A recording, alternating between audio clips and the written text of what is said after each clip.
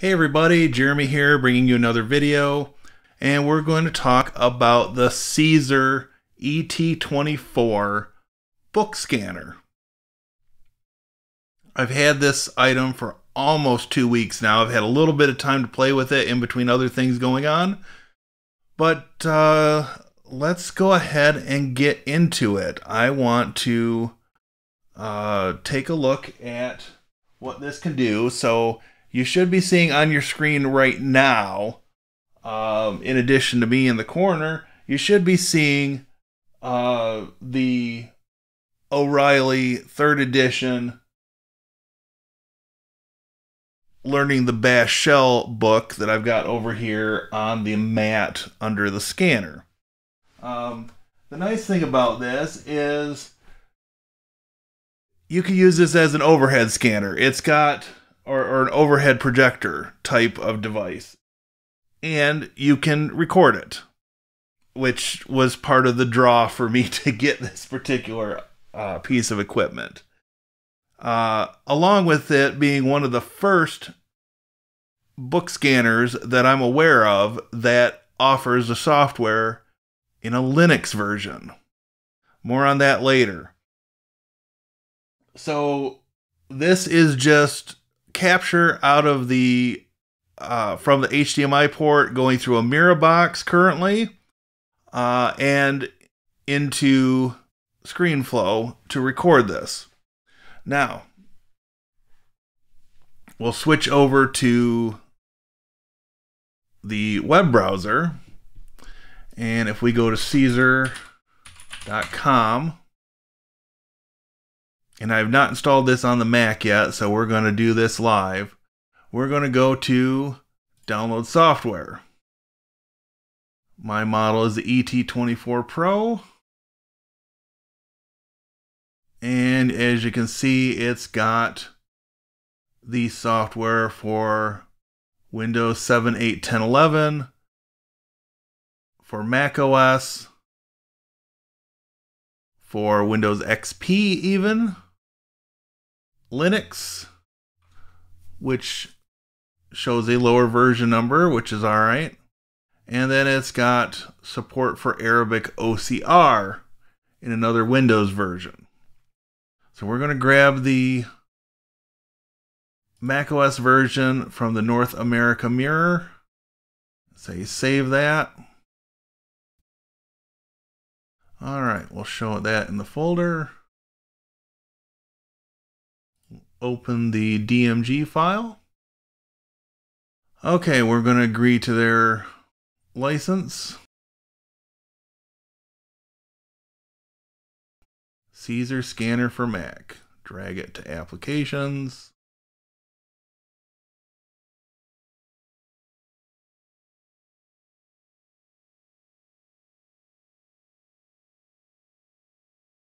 All right. Now we're going to come over here. We're going to open up a new Finder window and eject the CZUR scanner disk image. And we'll open the CZUR scanner app.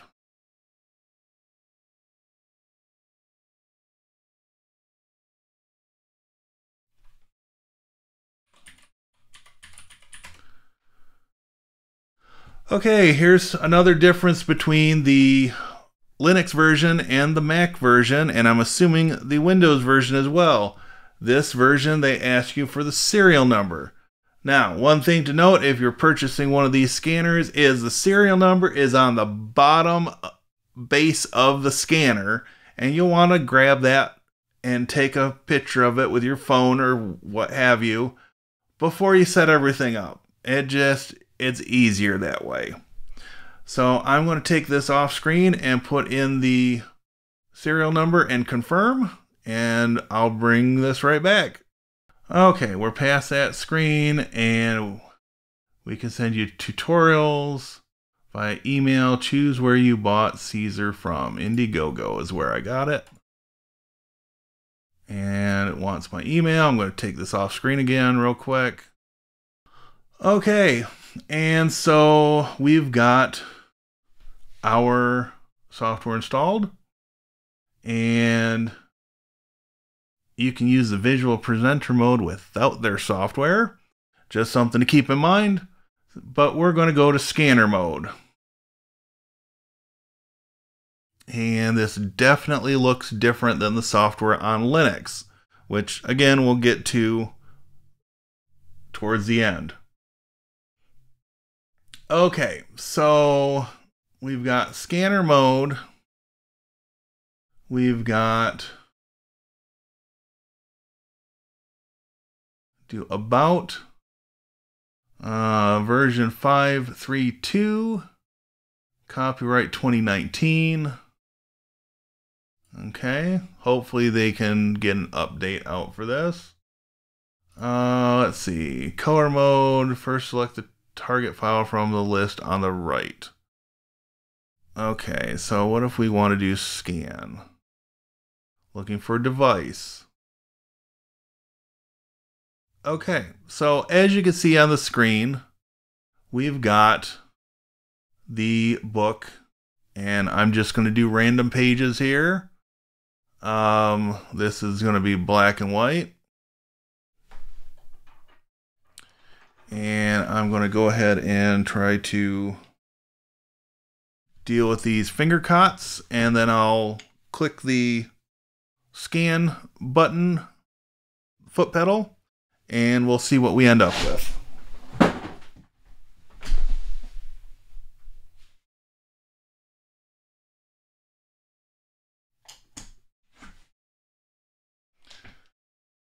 Okay. So what it gives you here is acknowledgement that I messed up. We want facing pages for this. So we'll try this again. No harm, no foul.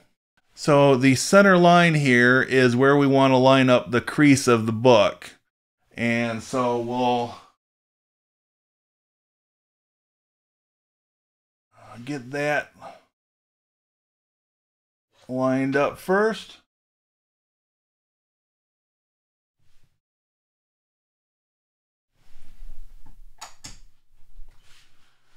And we should end up with something a little bit better. So if we take a look here, that looks pretty decent. And look at the next page. A little bit of distortion here on the side, but again, nothing that we can't work with.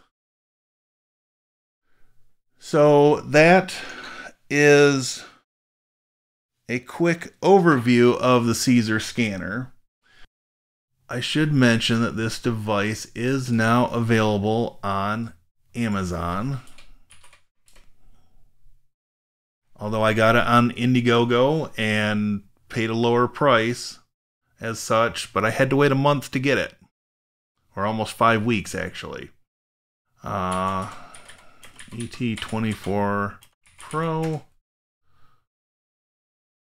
They are selling it for $629 on Amazon. May want to come down to this one, which is not sponsored. It's not an ad. So $629, and if you got Prime, it's got a $32 coupon here in the US, and you've only got to wait until Sunday to get it. So that's a trade-off. You take a chance on Indiegogo and you wait 5 weeks to get it, or you pay a higher price on Amazon and get it in a couple of days. There's definitely a learning curve here. Go back to the software. We're going to do back. And so we'll show this. If we do these two items here, export as a searchable PDF. File type.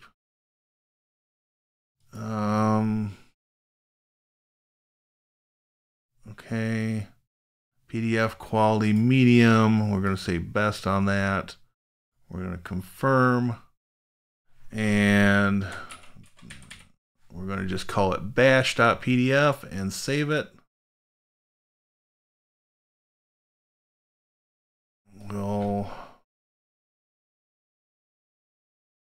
go to recents.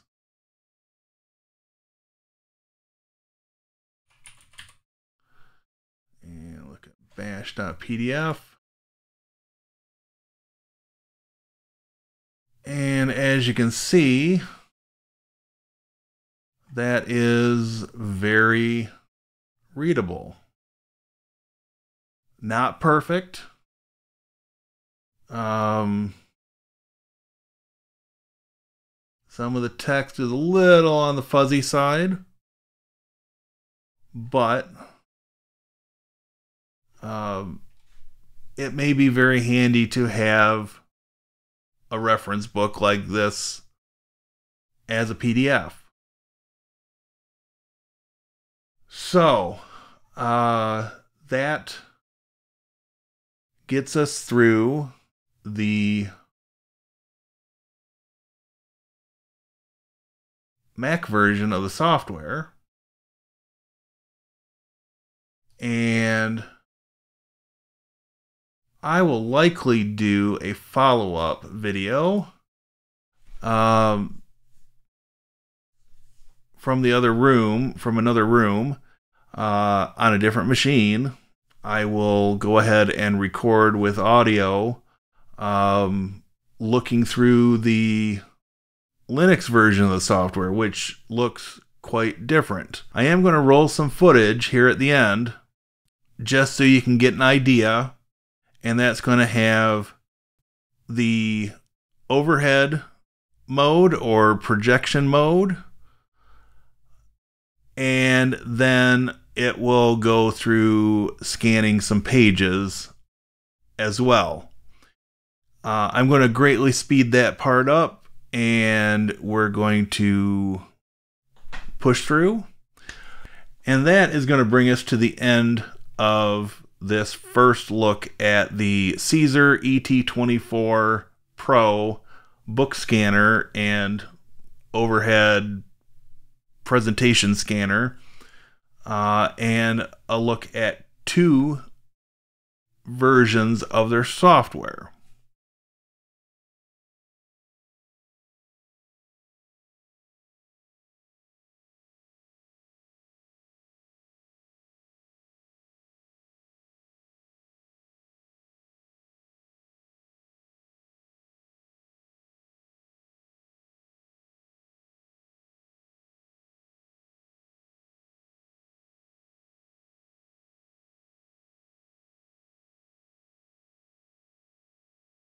I want to thank all of you for your support.